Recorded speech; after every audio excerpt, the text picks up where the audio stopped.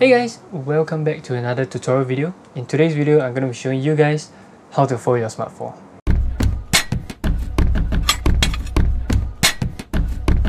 Like my bootlace tying video, this video is aimed more towards people who just enlisted and have difficulty folding their uniform. Or if you're someone who still faces some difficulty even after BMT, there's 100% no shame in that. Just drop this video a like, save it for other times, because obviously this video is to help out those in need. And this is my own way of folding my uniform, which I find easier than other methods. And there's of course other ways to do it. And if you are comfortable with your own method, then by all means, stick with that. Knowing how to fold Smart 4 is pretty important. As a recruit, you will need your Smart 4 for booking in and booking out. And for units, depending on the instructions that they give you, you may need to wear Smart 4 for your daily activities. So enough talking, let's get into the folding. Alright, so before we begin, grab your long 4. If you want to follow along with this tutorial, please go ahead. But before we start, I just want to show you guys that there are 3 different buttonholes in your long 4. The third one is usually when we wear long 4, when the sleeves are down. But for today, Smart 4, we are going to be using the buttonhole closest to the button. And once you button the sleeve, fold the sleeve inwards until this seam goes all the way and reaches the seam at the shoulder. And you gotta ensure that both seams meet all around and not just the top. This is pretty important for the folding process. And once the 2 seams have met, start folding the sleeves upwards, starting off with this thickness. As you fold, the thickness will get bigger and is perfectly normal.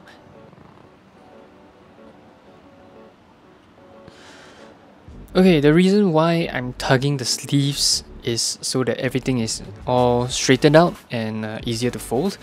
I usually tug the sleeves after each fold and fold the sleeves about 4 times, and if all is right, the 5th fold should be the one.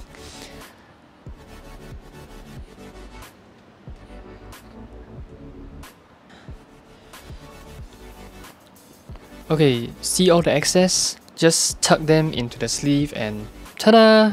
It should look something like this. And just repeat the process for your other side. And once you're done, you should have a decent enough Smart 4, which looks something like this. Mine isn't the most perfect, but at least, you know, it's decent enough and it's much better than this and this. Yes, I have seen people with this type of 4, so please don't be that type of person. Please just fold your uniform properly. Oh, and how I usually gauge whether the sleeves are at the right length is using my fingers. So for the left side, if you are someone who has the IPPT badge, it's about 1 finger spacing. And for the right side, the formation patch side is usually about 1.5 to 2 fingers. Or another way you can gauge it is, I guess, when you look from the front, the sleeves, the top of the sleeves should be around the top of your breast pocket or slightly below the top of the breast pocket. But basically, you can judge it by yourself through a mirror, or you can ask your friend or a family member to look at it for you. And yeah, for the back, if you are not comfortable with the little bit of excess sticking out, yeah, you can tuck it in yourself, or you can ask your friend to tuck it in for you. Alright, that's about it for this video on how to fold a Smart 4. It's perfectly okay if you can't get it right the first few times, because remember, practice makes perfect.